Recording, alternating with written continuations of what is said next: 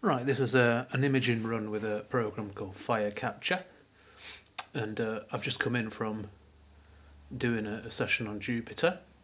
The scope being used here is a C14, and the camera is a DMK camera fitted with a Sony chip 618, and this is what Jupiter looks like when you effectively webcam it. Tonight the scene conditions have varied between really very poor, which is what's been normal lately, and quite decent. Certainly at times it was encouraging me enough to carry on doing it.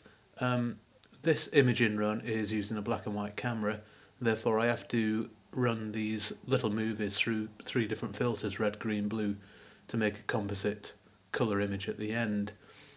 This is the green channel, and very shortly you'll see that the blue channel will come up, and that looks a bit of a fuzzy mess, and there we are, there's the blue channel that's come up.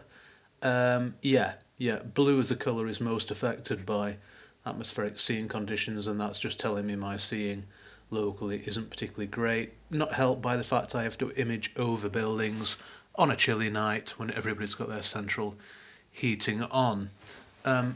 My telescope uses an electric focuser and also an electric filter wheel.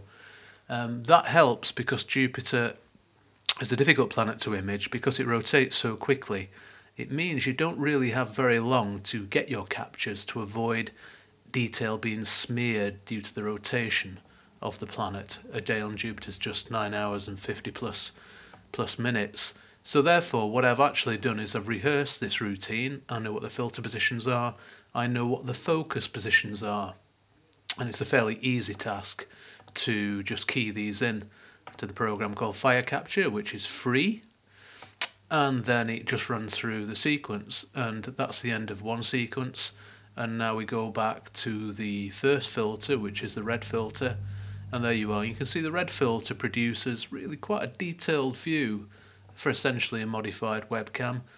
Plenty of detail there, the 2 prominent bands, the north equatorial band and the south equatorial band, and detail in between. To my eye, Jupiter looks a bit washed out at the moment. Now that could be that my dew control's not very good on the front lens of my telescope, the corrector plate so called, but I think it's okay. It could well be that, well, it's a red filter, therefore you don't get the contrast you would perhaps with your naked eye, but that's a not bad image, and we can work on that. The wavy line at the bottom of that image is just a histogram, and that makes sure that I'm correctly exposing the planet to something like 2/3 of the scale along. And you can see I'm doing something similar for the blue and the green channel. Post-processing this sort of stuff takes a wee bit of time. It's not as bad as deep sky astrophotography, but nonetheless it takes a little bit of time. But the one thing you can see in planetary imaging, seeing is king.